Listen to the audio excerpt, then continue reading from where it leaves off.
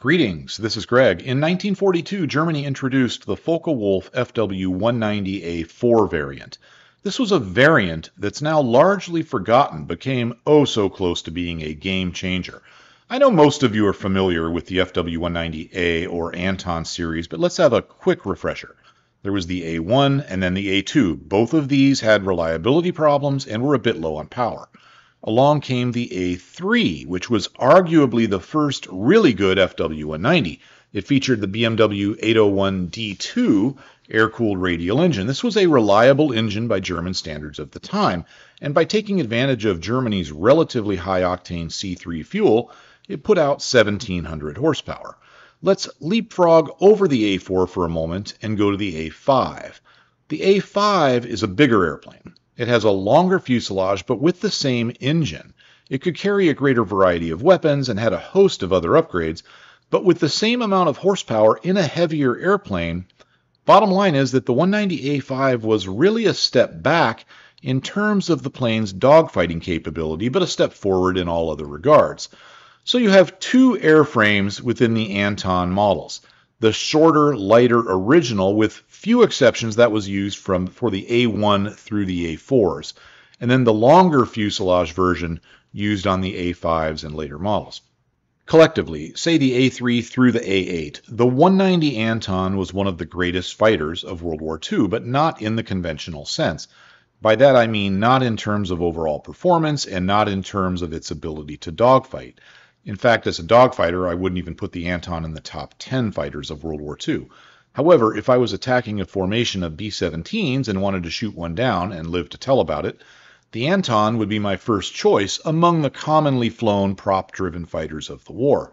If I had to fly a ground attack mission in a single-engine airplane, the 190 would be near the top of my list as well.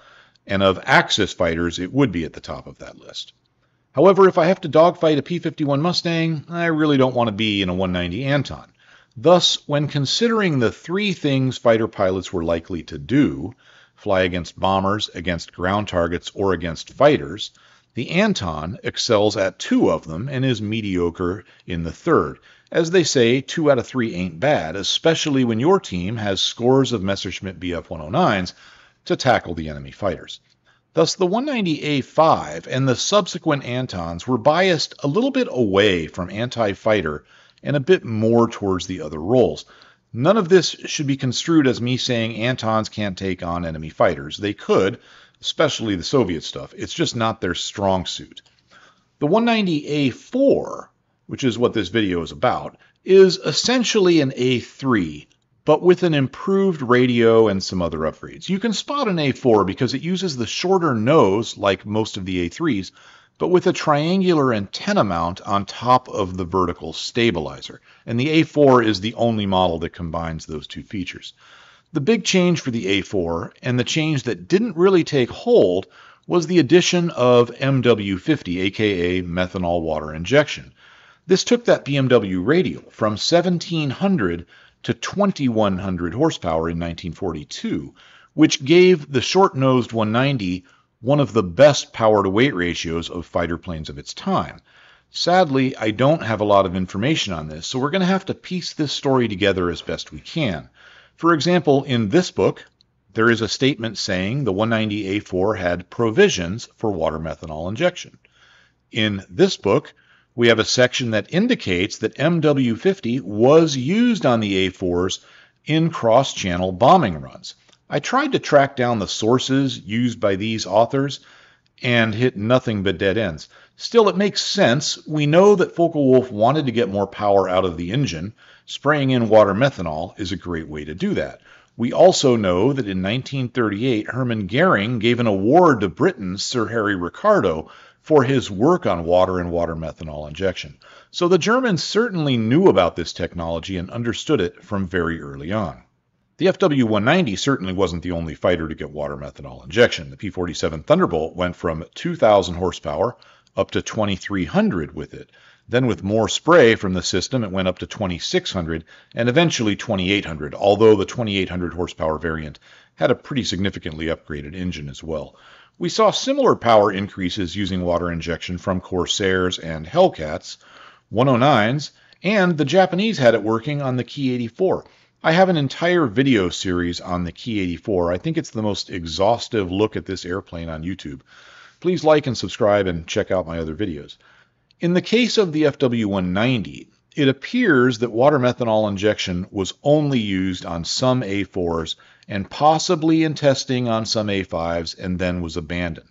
So what went wrong? Why couldn't they use this technology to keep bumping up the power in increments so that the Anton could stay competitive with the power increases seen with the Allied fighters? Why wasn't the Luftwaffe able to fly a 2,300 horsepower Anton in 1943? It appears, and keep in mind, I'm kind of shooting in the dark here, but it really does appear that the problem was the sudden drop in temperature during the compression stroke, causing cracks in the cylinder heads. I occasionally see references to that, like this one on Wikipedia, but again, when I try to track the sources down, I always hit a dead end. It makes sense, though, and that brings us to something called shock cooling. There is a theory in aviation, and it's a strong theory, that rapid cooling of an aircraft cylinder head can lead to it cracking. Over time, those cracks will spread and eventually cause engine failure. Some people consider shock cooling to be a complete myth, and some of those people are pretty credible, so we need to get into this. Lycoming, a manufacturer of air-cooled aircraft engines, has this to say on the subject. Quote, "Sudden cooling is detrimental to the good health of a piston aircraft engine.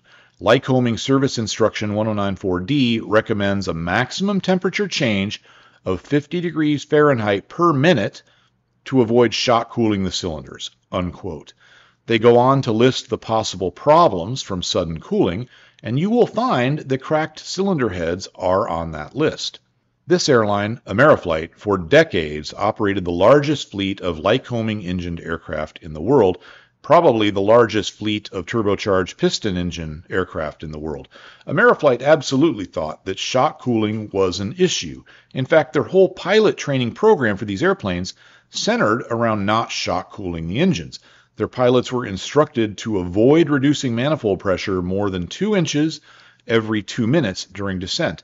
And they did get a lot of life out of these turbocharged Lycoming engines powering these Piper Chieftains. So it would seem there is some pretty strong evidence for the existence of shock cooling from both the engine manufacturer and the largest operator of those engines. Yet there are people who say it's a myth. They do make some strong points. Training aircraft spend a lot of time in the traffic pattern with the throttle being suddenly pulled back with the mixture full rich. That should generate the maximum amount of cooling, and yet they don't crack cylinder heads at some rate way above industry averages. It's the same with aerobatic aircraft. They go from full power to idle all the time. The same can be said about planes that carry skydivers or tow gliders. They often go from full power in a climb to idle power and an immediate descent to landing, clearly a shock cooling type situation. Yet they don't constantly crack cylinders. So are Lycoming and Ameriflight dead wrong? No, they are not. Guys, the devil is in the details with this kind of stuff. Let's pull up that Lycoming document again. Notice it recommends a maximum temperature change, maximum, of 50 degrees Fahrenheit per minute. That's a lot. In my experience, it's not realistically possible to get a rate of cooling that high in the traffic pattern with a trainer-type airplane. Their little normally aspirated engines don't get that hot in the first place, plus you're not going fast enough to get a lot of cooling, and you're not up very high in really cold air. Maybe there is some situation in which you could shock cool your Cessna 152 or your Cherokee 140. Perhaps if you took the time to crawl one of these planes up to 10,000 feet, went full rich on the mixture, throttled idle, nosed it down, and dove, accelerating to redline. Maybe, but even then I'm not so sure. But it's another thing entirely when you have a very closely cowled turbocharged or supercharged air-cooled engine running on boost with a lean mixture at altitude. There's a lot of heat happening in those cylinders and under those cowlings, so much so that pilots of Piper Chieftains will tell you they can see their turbos glowing red hot in cruise flight flying at night. The Chieftain and many other turbocharged piston-powered airplanes can climb to 25,000 feet. Normally you wouldn't do that in a Chieftain because it's an unpressurized airplane, but you certainly could. Now, if you're up at 15,000 feet over Montana in January and you go full rich, pull the power off in this airplane and descend at high speed, it's a pretty fast airplane, you certainly can exceed that 50 degrees per minute number. So yes, shock cooling is a thing. It's just not a thing at low altitudes and low speeds in most normally aspirated airplanes. Back to the FW-190. Its radial engine is very closely cowled, and of course, it's supercharged, so it can get pretty hot. Water methanol injection has a very strong cooling effect, and contrary to popular belief, most of that cooling takes place in the cylinder and combustion chamber when the piston is on the compression stroke. Of course, many World War II engines could and did run just fine with water methanol injection, and many of them were air-cooled. However, the German engines, and especially the BMW 801, were plagued by metallurgy problems. Callum Douglas, the author, has a large portion of one of his books dedicated to that issue. I think it's likely metallurgy was a factor here.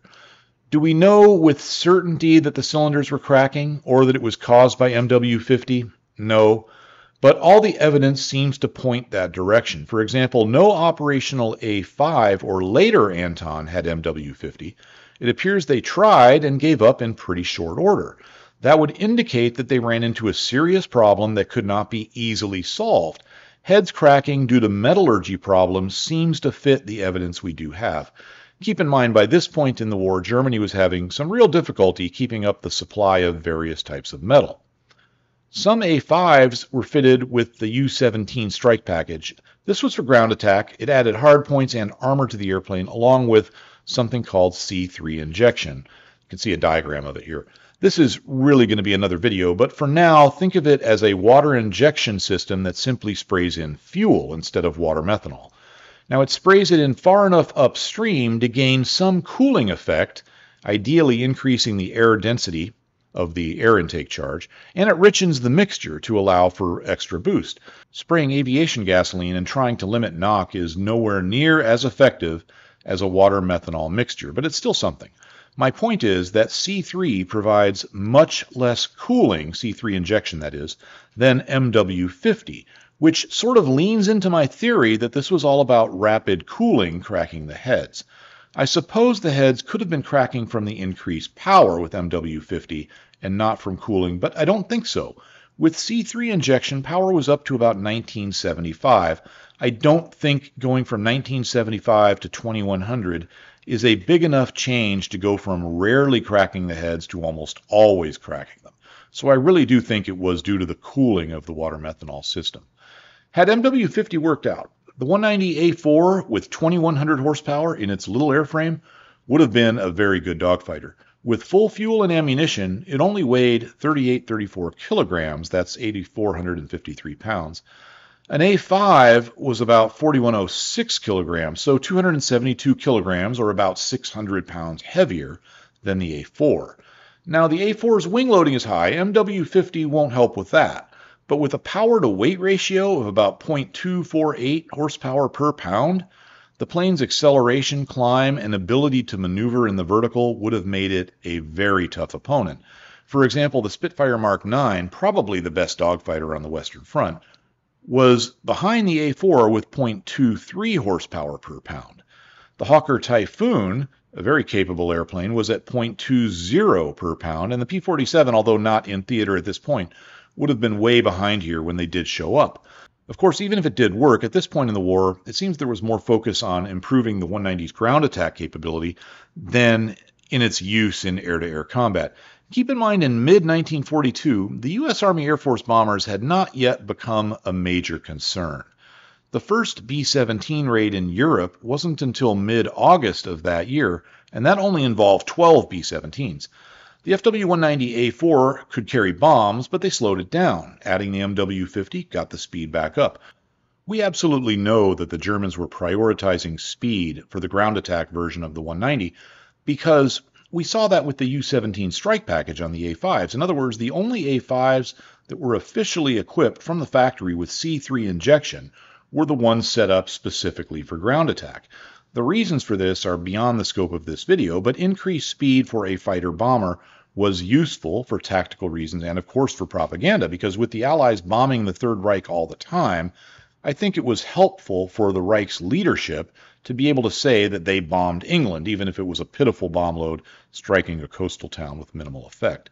Still, Had they got MW-50 to work on the Anton, and had they used it in all the versions of the plane, not just the ground attack variants, the Luftwaffe would have been much better equipped to handle the U.S. Army Air Force bombers and their escorts in 1943. It's hard to quantify the performance increase that could have come with the 190 A-5 using MW-50, but 2,300 horsepower does not seem too far off had they been able to get this to work. Imagine a 1943 in which the 190 A-5 can not only attack the 4-engine heavies, but can also tangle with any Allied escort fighter and even dominate them at low and medium altitudes. I don't think this would have changed the ultimate outcome of the war, but I do think it could have prevented the Allies from gaining air superiority over Western Europe, where the invasion was to take place, in early to mid-1944. Without air superiority over Normandy, the Allies would have had to push D-Day back, and pushing D-Day back even a few months could have had the effect of delaying the Allied invasion until June of 1945. That would have been a huge change to history. I appreciate you watching. Please like and subscribe. Also, consider joining my Patreon, where I have the pilot manuals for the 190 A-5, as well as many other World War II aircraft.